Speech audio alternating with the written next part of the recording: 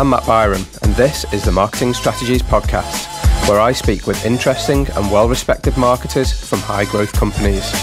We'll discuss the strategies they've used to generate traffic, acquire new users, and grow their business. I know on day 30 if you are going to renew or churn on day 365. It's a little bit of mind control.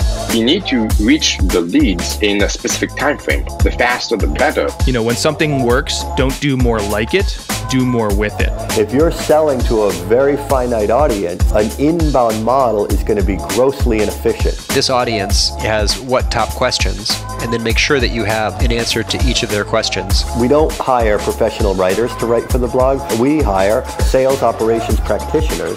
Whoever gets closest to the customer wins. Hello and welcome to this episode of the Marketing Strategies Podcast. Today I'm joined by Jay Acunzo. Jay has held prominent positions as Digital Marketing Strategist for Google, Head of Content for HubSpot, and Vice President of Platform for the VC firm Nextview Ventures. He's now host of his podcast Unthinkable, which was called one of the hottest new podcasts out there by Entrepreneur and is now 74 episodes deep. Jay is also a regular speaker at events such as Content Marketing World, Social Media Marketing World, South by Southwest, and many others. It's a pleasure to have some of your time today, Jay. How are you doing? I'm well, Matt. Thanks so much for having me on. I appreciate everybody else who's listening too. Yeah, you're welcome. Great to have you with us today. In this episode, I'd love to cover a few of the marketing tactics you've used in the past, things you've learned as your career has progressed. And then I'd really love to take a bit of time to talk about your podcast, the success you've had and how you market and promote it. Sounds great. Cool. I'm going to start a little earlier in your career, though, at your time at Google. Your job was Digital Marketing Strategist, which involved helping brands create ad campaigns online. Correct. Yeah, I worked on the AdWords team. Yep. Oh, the AdWords team. And what type of campaigns were you putting together for brands? I worked with three different types of groups depending on when in my Google tenure we're speaking. So one was agencies, the other was CPG brands, and then the third were kind of small to medium-sized businesses that were just getting started with digital marketing. So you can imagine the first two groups were familiar with Google products, and they benefited from working with Google reps such as myself to understand the product and the trend behind why Google developed that product, whereas the small businesses were really just looking to understand digital and get started with their first, search campaign, for example. So it was really split across search, display, mobile, and YouTube. But to be honest, I hated it. I absolutely hated the job because I felt like every time I consumed the product of my work, I didn't like this stuff. I didn't want to be interrupted before I watched a YouTube video. I didn't want to see ads all over a media site that popped out or spilled down or slid in. Like my own sensibilities had been on pause while I worked there because I loved the brand. I loved the people. I learned a ton. I think Google's a fantastic company, but doing that job for me anyway just was I don't know, it was soul sucking. It was doing everything I could to interrupt somebody's flow instead of become the object of what they were trying to choose, which is content. Yeah, and I listened to one of your most recent podcast episodes where you say that, when you were working at Google, you found a great YouTube video, you gathered a bunch of friends to watch it, and while you were loading the video, you were bigging it up and getting their expectations higher and higher.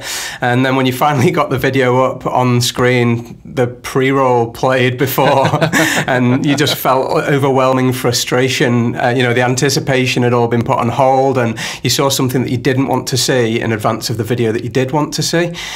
Right. That was just really interesting for me that you would actually look at I guess the pre-roll that way, something that you would help the customer create or suggested that they use, for example, and then you'd felt such frustration with seeing it in the first place. It's interesting to learn that. How do you feel about that particular marketing tactic? It's obviously had some success, or it continues to have a lot of success for many brands that see it. It's almost like YouTube is the new TV and these are the new adverts, really. But many people feel the same frustration that you feel.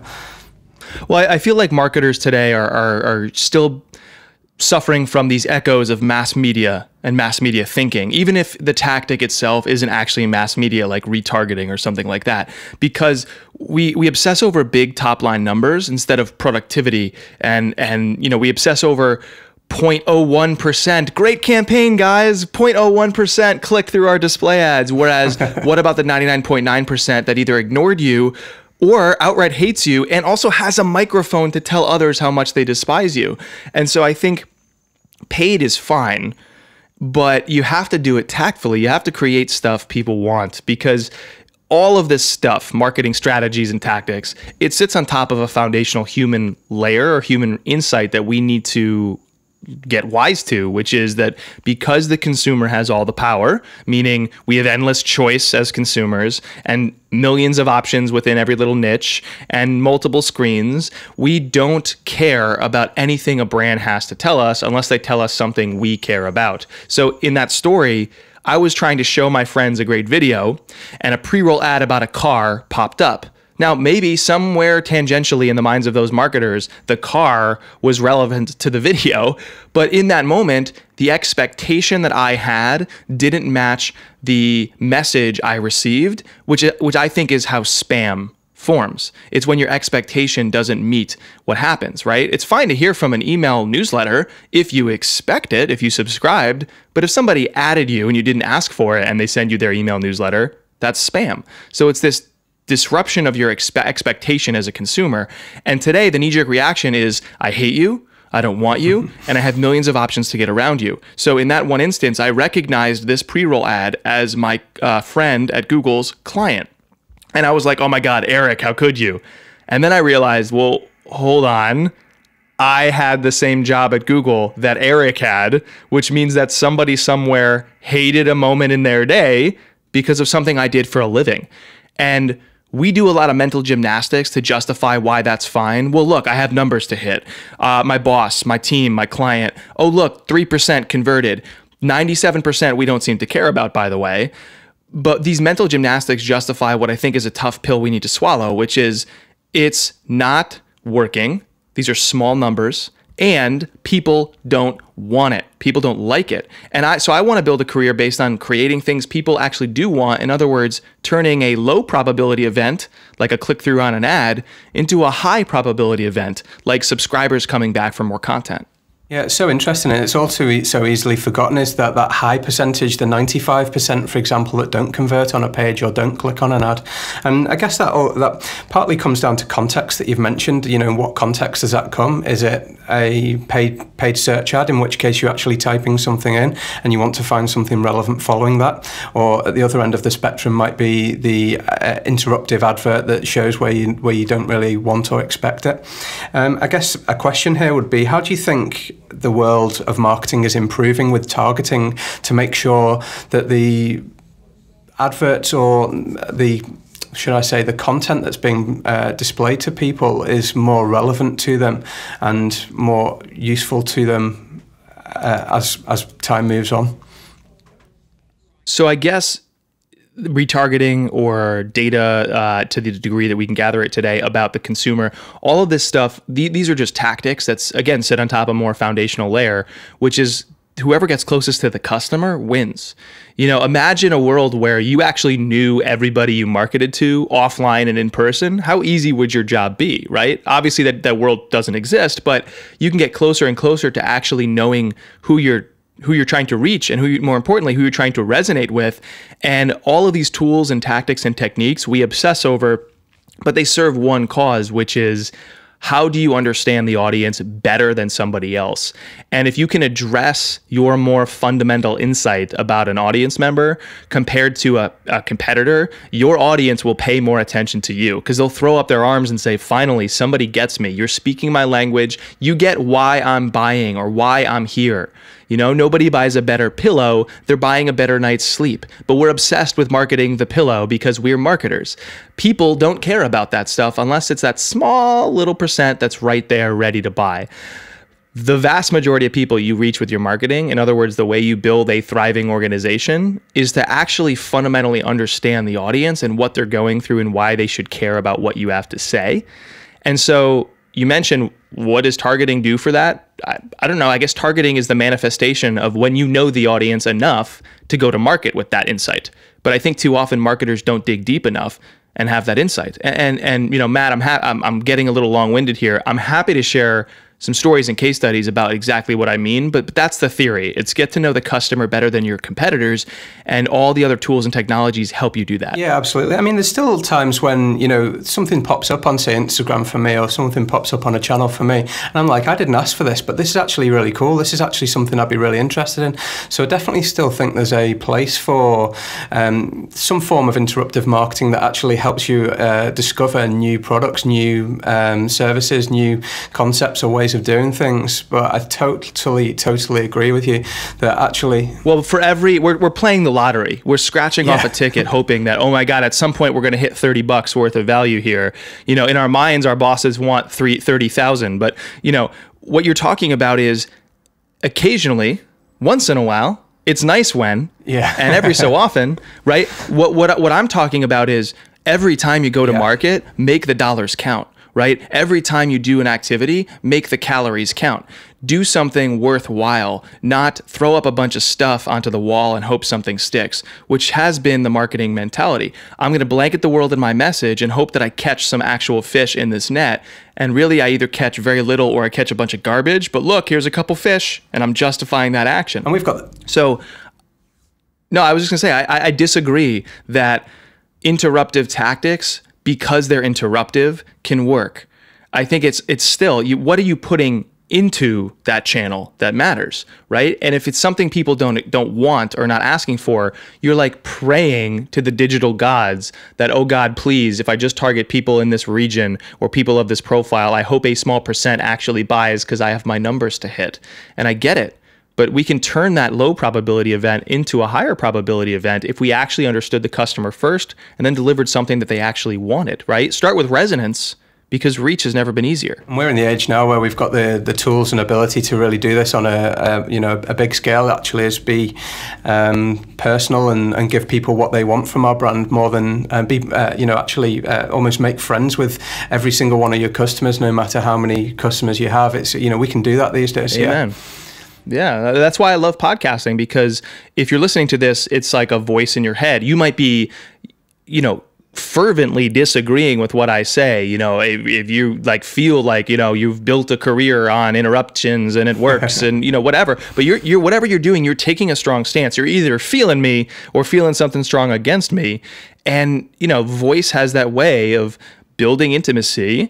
And in this case with podcasting, intimacy that actually scales. It's wonderful. It does, to your point, Matt. It makes you feel like I, as a listener, know the brand through these voices. And if they're going to ask me to do something, or if I see them elsewhere, you're more likely to take an action. Like I speak a lot. And so when I go to events, people will come up and will high five, hug, talk. And I'm like, oh no, I don't remember this person, but they seem to know me. And it's because of my podcast. They feel an actual human kinship with me, like we met before. And it's like, that blew me away. I'm a writer by trade, and I'd never experienced that with my writing, even though I think I'm a decent writer. But podcasting, yeah, it has this way of just building intimacy that scales. It feels like an offline interaction in a way, even though it's online or digital. Super cool. And coming back to the story, I guess, that we've been talking about here, that this ultimately, this issue that you sort of experienced, this led you to actually quit. This led you to leave Google. That's true. Yes, I quit Google. I went to a small startup and I was doing sales, same as Google. And the sales team was bloated. We had hired too many people too soon for the startup to support, given the revenue and the capital. And they laid off a bunch of salespeople, but this is kind of the story of my career. I had been doing a bunch of side projects within the business. You know, side projects, I think, are the only reason that you were interested in even talking to me today. Like, most of my career success is because I tinkered on the side of the day job. And in this instance, I had been creating content for the marketing team because I like to write. And I'd obviously seen a lot and heard a lot by talking to customers as a sales rep and then later an account executive. And so I used that to write some blog posts, create some content, build a little bit of an audience for the company. And the head of product, because it was a media startup, said, well, we're laying off half the sales team and you were probably going to be one of those people. Why don't you actually move over to my team, Jay? And you can create content for a living. And I was like, brilliant. This is exactly what I wanted to do in college. I wanted to be a writer. And that's when I started poking around the industry and found this term, content marketing. Yep. And I was like, oh my God, I don't know about the whole marketing side of the world, but the word content, yeah, let me latch onto that and start creating for a living. So I like to say that they told me I could write, so I showed up the next day for work. That's awesome. I mean, it's like being given your dream job, really, isn't it? You go from the sales team to the marketing team and you want to be a writer. Perfect.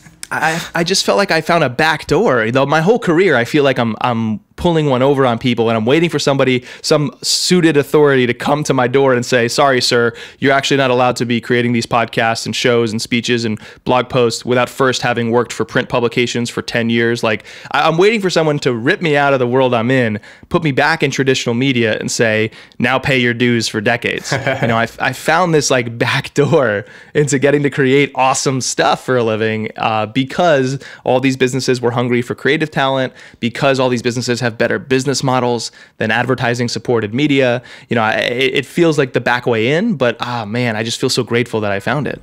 Yeah, and you were obviously clearly sort of not, I don't mean at the bottom, but at the ground level, you were new into content marketing, for example. Where did you start? And you very clearly had lots of success down the line. How did you understand what was working, and where did you really see success? Yeah, I think, the first moment of success I had was in showing my bosses early on in my career in content strong qualitative reactions from audiences as case studies. So I think what we often want, especially when we're early in our careers, is we want to point to a piece and say, look how many leads and views or shares. Or we want to point to a campaign and say, look how many XYZ metric. And I think what we undervalue, which we can get easier than ever before because we have direct access to an audience, is the reaction of that audience. It's a powerful mechanism for understanding a couple things. Number one, is what you're doing worth investing more in? In other words, can I show this to somebody and get more resources, or get promoted, or hire a freelancer or whatever? And number two, is what I'm doing something that I should expand upon? In other words, I should not only invest resources and time and people into it, but I should put it in more places where people can find it. I should use this as the fodder for my paid. I should use this as multimedia. It was an article, now it's an episode, or what have you. And so I think the big lesson I learned early on is to value and seek out a small number of people who don't know you reacting in a big way to what you did, because that's signal you've found something that you can expand upon. That's the foundational layer that marketers often miss. And then now we can build towards reach and conversions. So the analogy I use is like we're digging holes in dry sand constantly. We're in acquisition mode and we're just digging like crazy in this sand and trying to get deeper and deeper, but the walls keep caving in, right? It's like this campaign, more pieces, more views, and the next day it seems to reset on us. But if we can, to build something that sticks, you have to start with resonance. You have to say, okay, this place in the ground is worth breaking ground in the first place because I have signal. This matters to people. And so I should invest more heavily there. I should lean into that instead of just frantically try to catch more and more and more and more. So start out looking for a small number of people reacting in a big way. I think that's the sign that you're on the right path. And where were you getting these signals, or where were you getting the indications, or the small groups of people that were reacting well? How did you come across this and identify these people?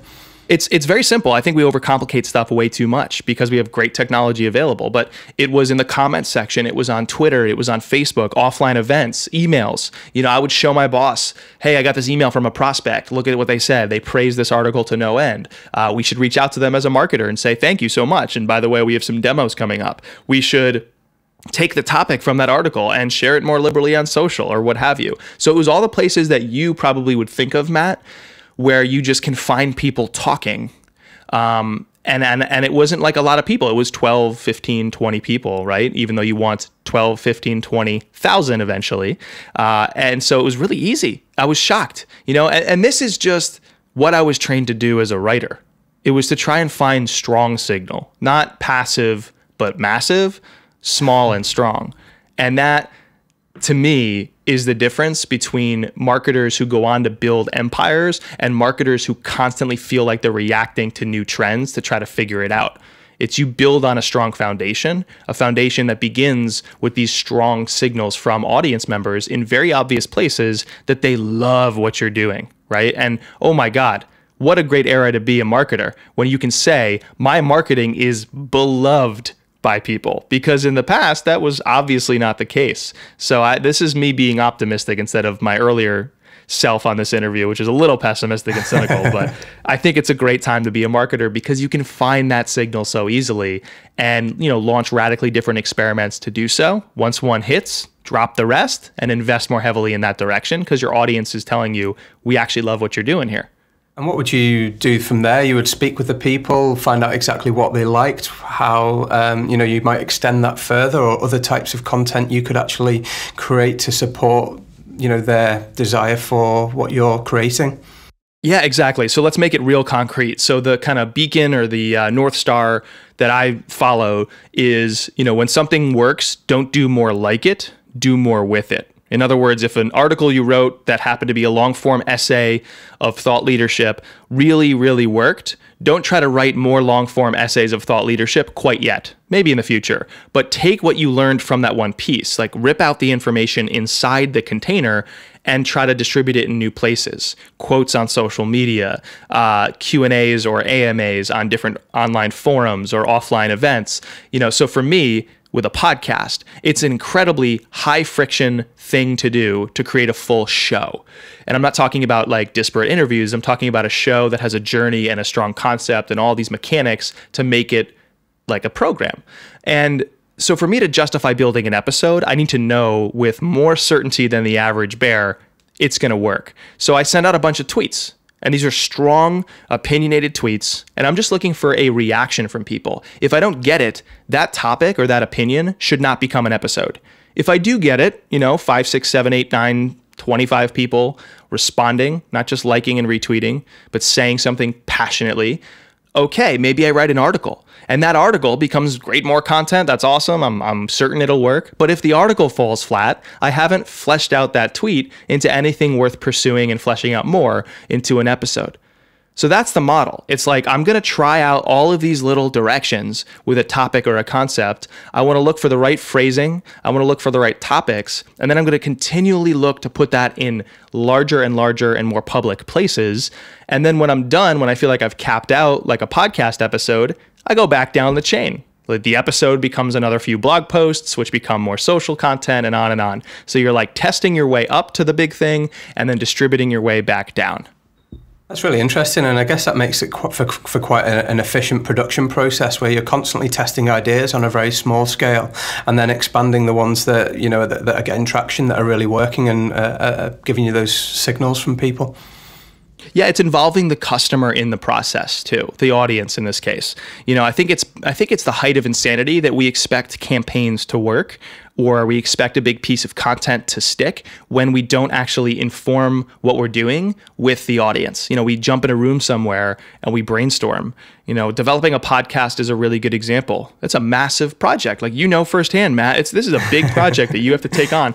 And I know it's a passion project for you, but it's still bigger than, doing a Twitter chat with me instead. Yeah. Sending me 5 questions over email for a blog article. It's a bigger commitment for you. And so to justify that, wouldn't it be great? Almost like a stand-up comedian. They're a good analogy here. Stand-up comics don't just launch a Netflix special and expect it to work. They go to small clubs and they try out their material and also their performance of the material. And after a few times of doing that, they go to a bigger stage and a bigger stage until they're like, okay, this is ready for a mass audience or a bigger audience.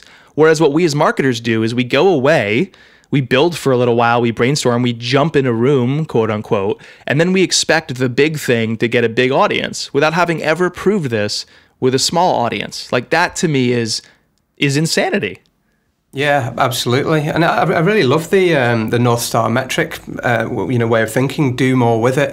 I think that's almost like it can be a key takeaway of this. People are constantly creating content, new content on this topic, that topic, the other topic, but actually expanding out the content that's working best into various different formats and channels is something that can be often overlooked. For example, even ourselves at my brand WiseOwl, we create a video survey to find out how consumers and businesses are reacting to video, and we do this every single year, and we get some really, really interesting results. We've just launched our 2018 survey in January, and it's our best performing piece of content by a long way. It gets us hundreds and hundreds of referring links back to our site, and we have constantly people talking about it, and we get it on multiple different websites. It's really a prominent piece of content for us, but we still have more that we could be doing with it. Still, we could repurpose further. We don't, for example, use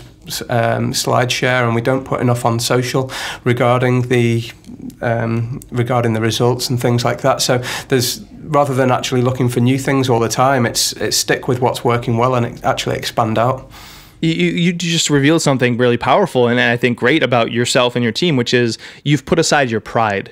And I think that to me is the biggest missing piece in a lot of marketing organizations is there's too much pride at play. People believe that creativity is about brainstorming an idea or lightning strike moments and they get the credit. I talked to a great CEO and prolific entrepreneur named David Cancel. He heads this company he founded, drift.com. And David and I were talking about how he would rather personally and with his team be vaguely right and rather than like specifically wrong.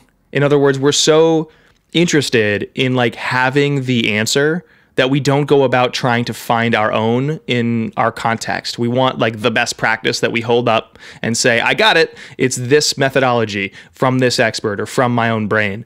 Instead, we should be investigators and try to constantly figure out what does the audience want? And so you're always in this game of little pivots. You're never correct. The line, the progress is going to look very jagged, but hopefully on the macro level, it goes up and to the right. And so with David and his company at Drift, they're constantly trying to talk to customers at events, do video calls. I do video calls probably 5 to 6 times a month with my listeners. It doesn't quote unquote scale, but it's the most powerful thing I do because I'm always like, okay, last episode I tried to jog a little bit to the left with these topics. Okay, these 5 to 6 people said that was only partially correct. I got to jog a little bit to the right. And I'm always zigzagging. I want to be vaguely right. I'm heading in the right direction generally, instead of have this very specific answer that I came up with. And it feels so good that I think I'm right, or I'm right in the eyes of my boss or my client. But in reality, it doesn't work with the customer. And to be right with the customer, like you did with that survey, Matt, you got to put aside your pride and be like, you know what? I actually don't know the answer. However, I know how to go find it, and it's going to involve the audience. Yeah, absolutely. And it's almost like a lean way of doing marketing, really, I guess, isn't it? By constantly getting feedback and insight from the people that are reading, the people that are consuming the content, and actually improving and developing and building from there. Yeah, I think of it like when the first caveman invented fire, all of a sudden you have this really nuanced way of like keeping warm and defending yourself and cooking your food. You have this amazing tool that could evolve you as an individual and your clan as a bunch of cavemen and women. And then the other people who didn't get the fire were out there trying to like club their dinners and like lie next to each other under a blanket of skin. And it's a primitive way of doing it. It's a really primitive way of doing marketing, to launch campaigns that die and to have some creative director say it's this idea and then have the client decide, yes, you're right. We have these tools that are cheap and sometimes free to access the audience directly. And we're scared to use them because we're like, well, what if we're wrong?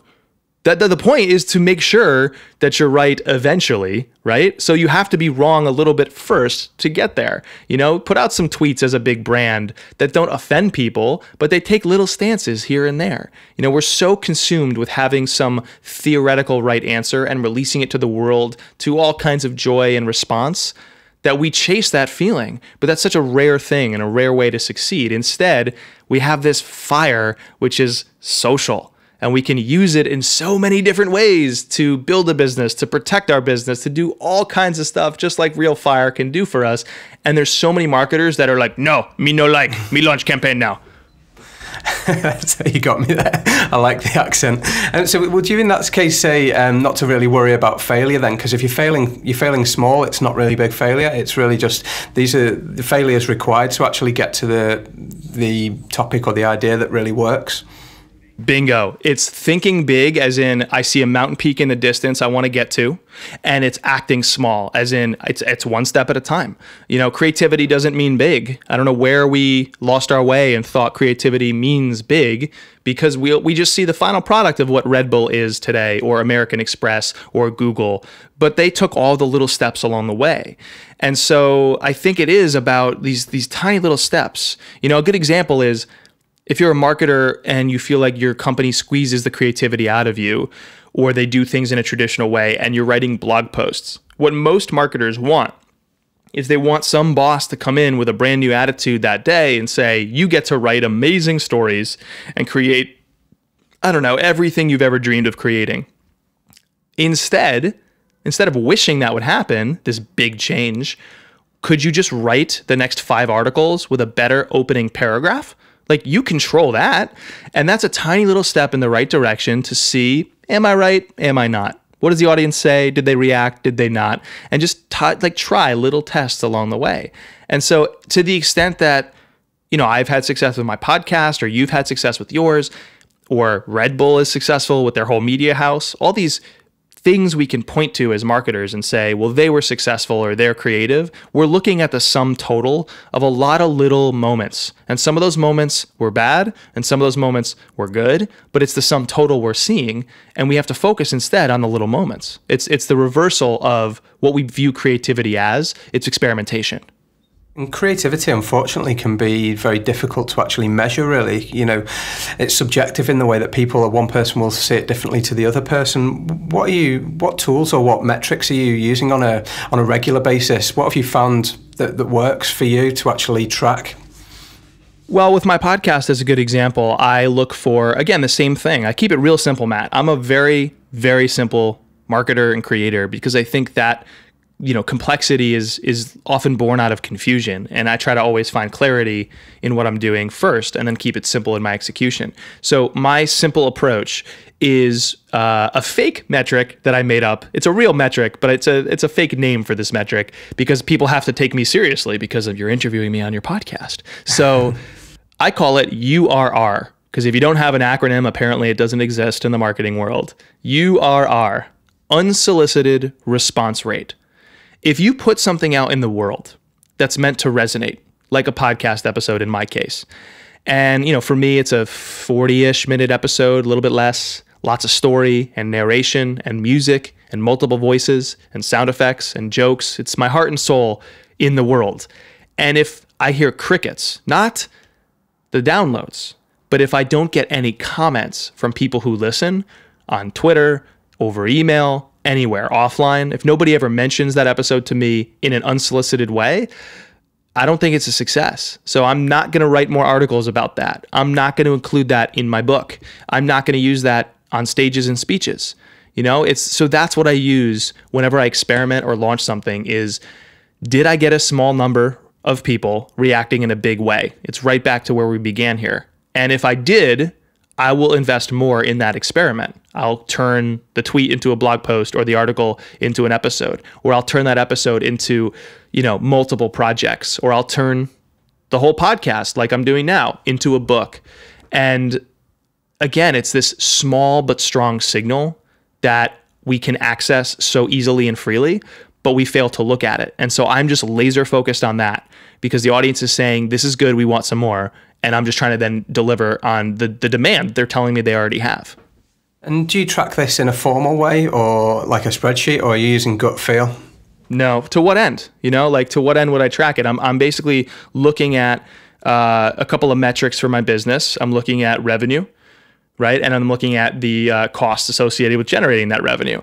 And if something is telling me, or if an audience member is telling me this is great, then that's a proxy for this could generate revenue, right? And so I don't have like episode title in one cell, and then the next cell it's, you know, the time it took me to create it, and then the third cell it's number of unsolicited responses. I don't look at that whatsoever. I have my little playbook for the life cycle of one episode. You know, the culminating existence or the biggest possible version of an episode is I use it in a speech. And because speaking is a big revenue generator for me. And so I know where this story could go, provided it gets enough strong reaction. But that's enough for me. So I don't have a spreadsheet. I don't track these things. My goal isn't final success. My goal is just constant improvement. And I guess when you're testing so frequently at a very small scale, it actually becomes impractical to really track everything on such a macro level, really. I never want to know. And I don't think you can know. I think when we have a best practice, that's what we're striving for when we track stuff. It worked to write a list article, write more list articles. I think when you do things that way, you tend to get really stale and you tend to copy what others are doing. And that leads to average work. And I know nobody aspires to do average work or feel average fulfillment or get average results. But when we're looking to stop growing, you know, you become this hardened cell that's in protect mode. It's sort of like just do what the data said worked before over and over again. You stop experimenting and stop growing. And so it's my opinion that, you know, when we make the process the point instead of end results, when we make learning the point, you tend to get better end results because you're voracious about the process. You seek it out more. You love it. You want to do it better. You experiment with it. Instead of saying, we have to grow our followers on Twitter this % by this date. Now you're like, oh my God, I'll do anything. It doesn't matter. The process to me doesn't matter. You're telling me I can press this button and get the results? Great. But you didn't learn anything along the way. So the next time you have a different goal, it's like, oh my God, I'm starting from panic again. I got to start from scratch. I love the process. You know, I'm fortunate that I found a job that lets me like the process. I realize not everybody has that luxury or has that yet. And I hope you do find it. But, you know, for me, I think whether you have a boss pressing down upon you for results right now, or you have a solo individual kind of entrepreneurial path, if you make learning and constant improvement the goal, the results tend to follow. Because the only way you improve is by, you know, holding yourself accountable and trying to improve on whatever happened before in your own context, right? And so over time, it compounds. So make lifelong learning the goal instead of some sort of quick hit result. Yeah, and I totally understand that as well. I totally feel the same way. And you know, a sales manager at a company I used to work for, he had a little theory that was, if you always do what you always did, you'll always get what you always got. But what that basically means is if you keep doing what you always do, then you'll never really learn and you'll never really improve because you're just doing what you think works. And ultimately in marketing, those things that work don't last very long ever. So you always need to constantly be trialing and testing the new things to actually really understand what's resonating and working with people moving forwards. Yeah, exactly. I wish I desperately want to know who said this quote. It wasn't me, so I have to defer credit here, but I don't know the person who said this, so I apologize if someone listening actually knows. But, you know, you have the old, I think, Einstein adage about the definition of insanity, which is doing the same things and expecting different results. This person that I failed to remember said, especially in marketing, doing the same things you did before and expecting the same results. That is the definition of insanity. And that seems to be our goal in marketing. It's to, how close can we get to not having to think anymore? How close can we get to not having to do the hard work of experimentation or talking to customers or keeping up with, you know, our craft? We want to get to the point where all we have to do forever from here on out is write list articles, as one example. And what that tells me is you just want your job to be done. Like you just want to go home, you know, like you just want to get rid of this work from your plate. So maybe take a hard look in the mirror and think about why we're acting that way. Do we not like our boss, our client, our team that we manage, the company, the industry? Like, to me, that feels like it's from a place of fear or unhappiness. And that's just such a shame because we only get one life. You don't want to spend your career working from a place of fear or unhappiness, you know? And obviously there's mitigating circumstances. Some people need money for other things, and I get that. Sometimes you just need a job. But when all we want is to be done learning, when all we want is to know the way that we put on repeat to get the same result we got before, it's almost like you stop mattering in that work. And that, I don't know, that's just a shame. I agree. I totally agree. I'd love to start talking about your podcast, if that's okay. I mean, For sure. For anybody who hasn't listened yet, it's called Unthinkable. You've had phenomenal success with it. You started the podcast in 2016, in March 2016.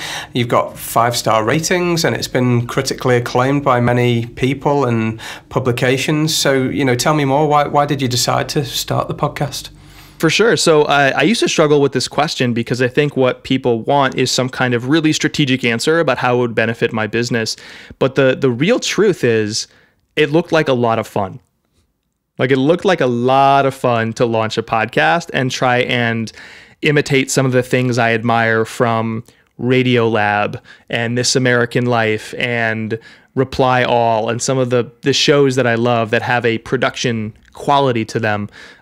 So I just wanted to try and have fun.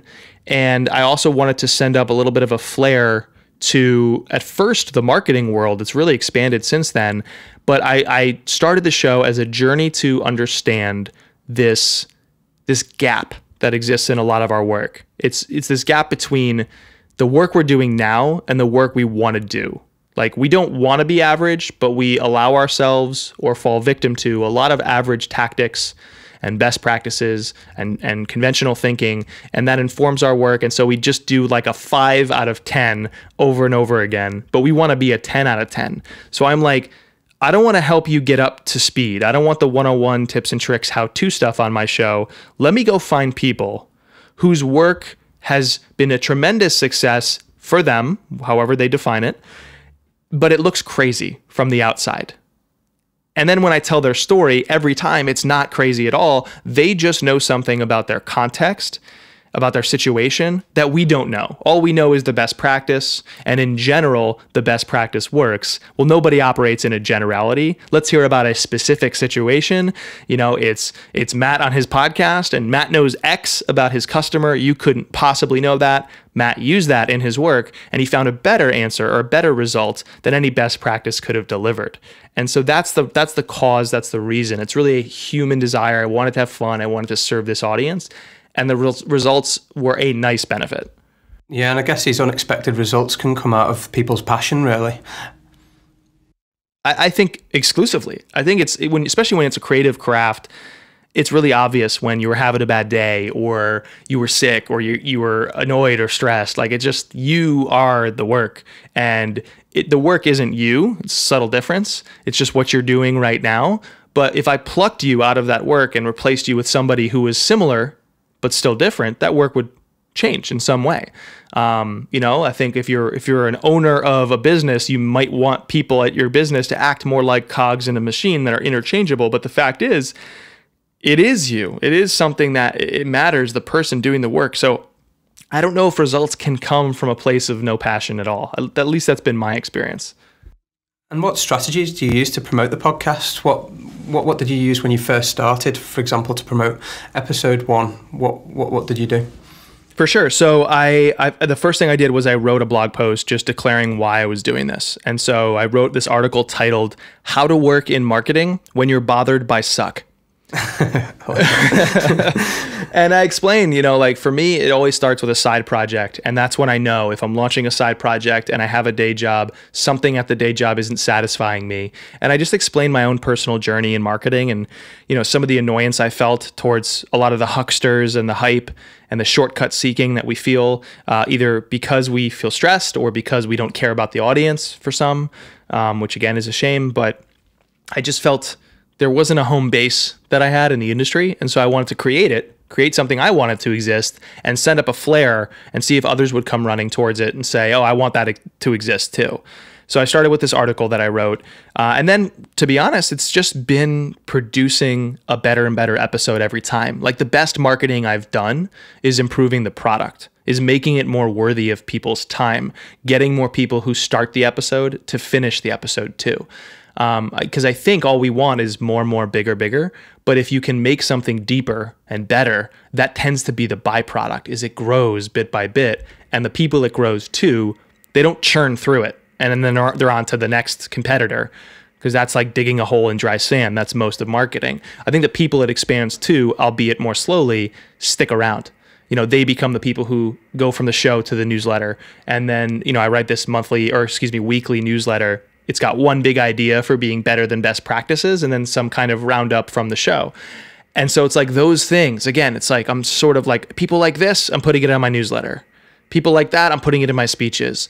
And it's like, can I slowly grow these concentric circles from the original crew that came with me on this journey to more and more people? But I never want that circle to grow in the opposite direction, and then I have to start all over. I always want to catch 10 people, 12 people, 100 people at a time that stay, instead of 100,000, and then I'm starting from scratch.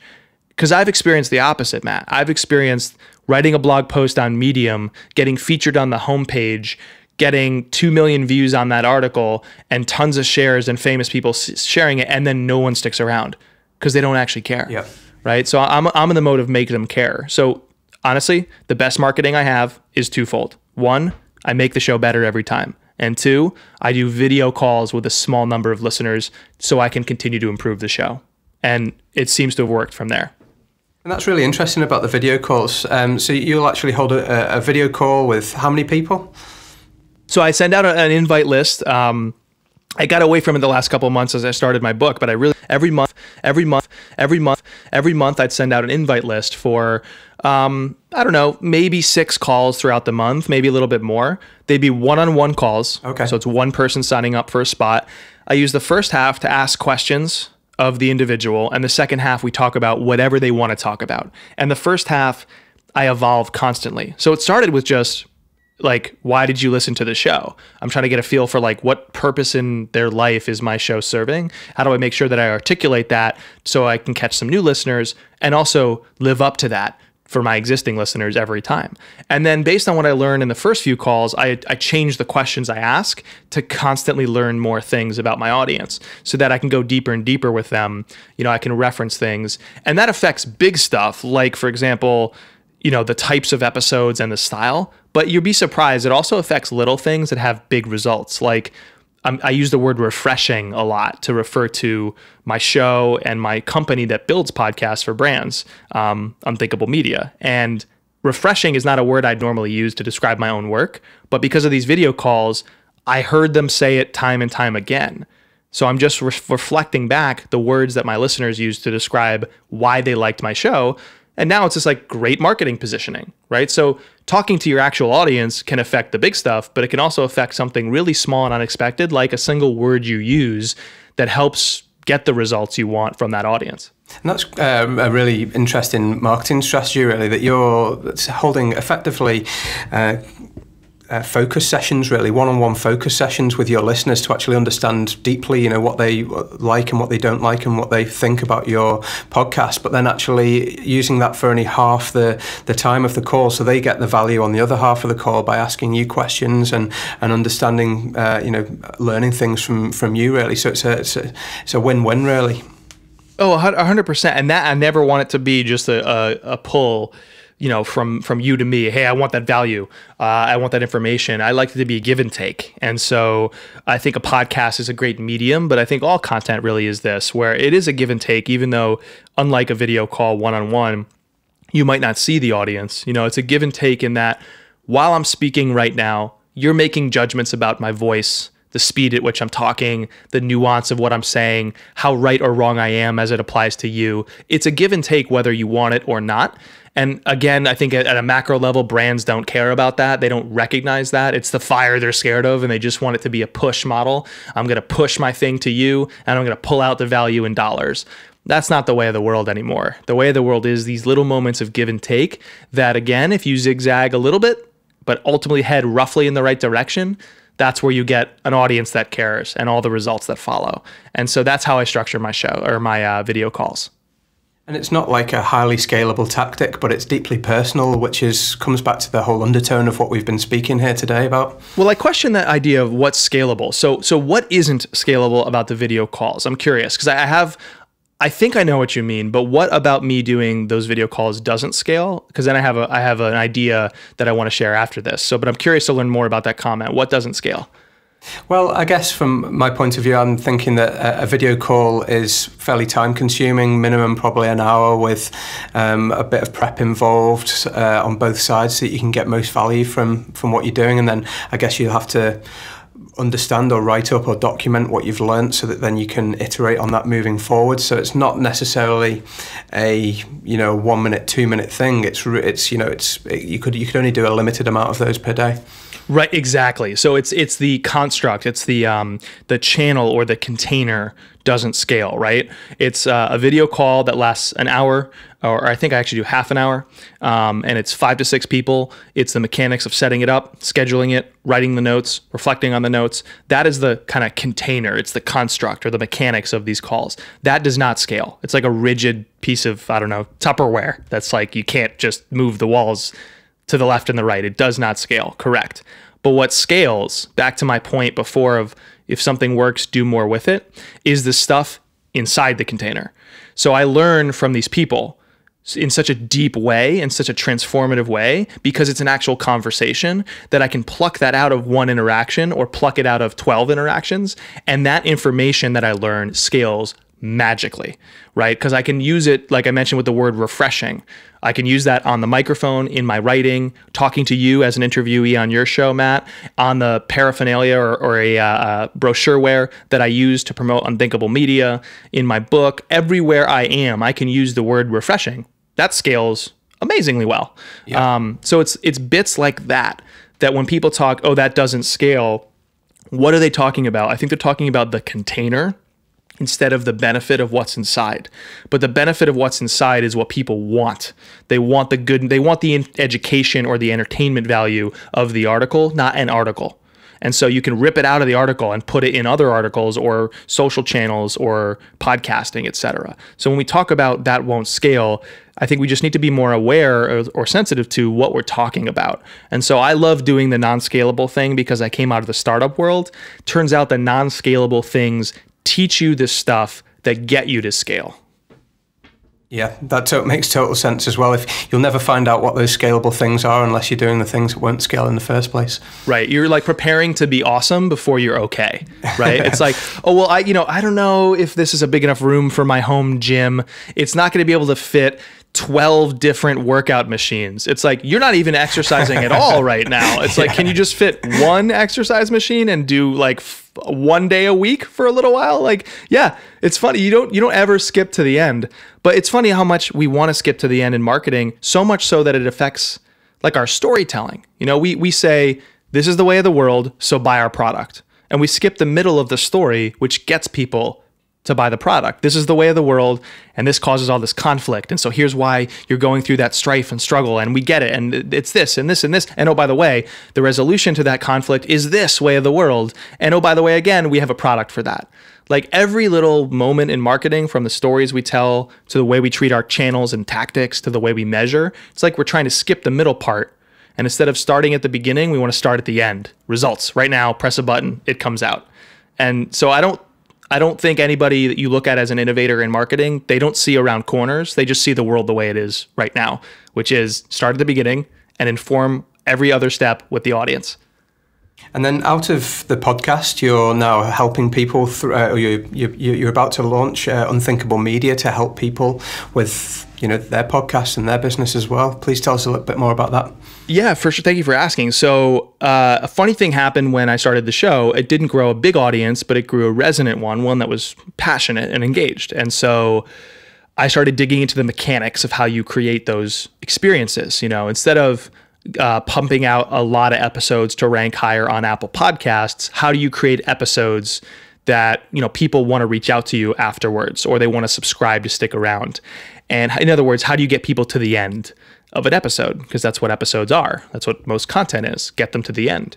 And so as I dug into that stuff, I realized a lot of this is hard. A lot of this is teachable. Is this important to marketers? And if you step back a moment, you realize that we're living through this shift in marketing that's more fundamental than most of us talk about. Most of us talk about the industry's reaction to the shift, which are things like content marketing, social media, and influencers. But the shift or the foundation under that is this movement from marketers having to care about acquisition, in other words, acquiring people's attention, over to people having in marketing having to get good at holding attention. Time spent, which builds trust, which builds an audience, which gets all the conversions people are looking for in marketing. So we're so obsessed with acquiring attention, we don't often think about holding attention, but that's what marketers have to master today to be effective. And so it turns out a great vehicle for holding attention is create a great show. So that's kind of the strategic reason I launched Unthinkable Media. It's to teach those mechanics and also help test and incubate new shows along with brand partners in the B2B space. But aside from the strategic reason, there is a personal reason, which is I get so frustrated that we all feel such meaning and emotion in the work that we do, but the content about the working world fails to deliver on that. It's flat, it's redundant, it's boring. And so I envision a world where media about work is just as entertaining and refreshing as, and there's that word again, refreshing, but as all the other stuff, sports, entertainment, you name it. And so I found the Venn diagram overlap of a personal desire to create entertaining shows about work and a strategic reason that others in marketing would care, which is we have to master the ability to hold attention. And out came Unthinkable Media. So it's an education company that also incubates probably 10 shows a year with B2B brands. And the goal is let's test our way forward, involve the audience, and let's create like head-turning programs about the working world. That's phenomenal. I love the concept there. And can people actually contact you and apply to be on these programs with you? So we don't take inbound guest requests, but we do. But I am obviously looking for partners all the time, both like co-marketing partners, distribution partners, and clients. And so, the way I work with these clients is I've created what I call the small comedy club for branded podcasts. So back to the comedian example, you go to small clubs and work on that material and work on your performance. Then you make the big stink about the big special on Netflix. So I created something called the Maker Channel, which launches this spring. And the Maker Channel is one podcast feed with a bunch of shows that are in development, all running simultaneously in that feed. Maybe twice a week you get a different episode. And the goal is, with a brand, we're going to distill your brand down to its bare bones. Why do you exist? What better world are you building? And how is that different from your competitors? And then we build up a concept that we think is different, entertaining, refreshing. And then we test that concept in the Maker Channel. So whether you're the host or I'm the host or we bring in another host, the goal is let's launch, learn, and iterate rapidly the lean startup methodology way to improve this show such that when we launch, it's not a 5 out of 10, it's as close to a 10 out of 10 as humanly possible. And so that's how I work with these companies. We go from scratch to testing mode, and then we kind of send them on their way.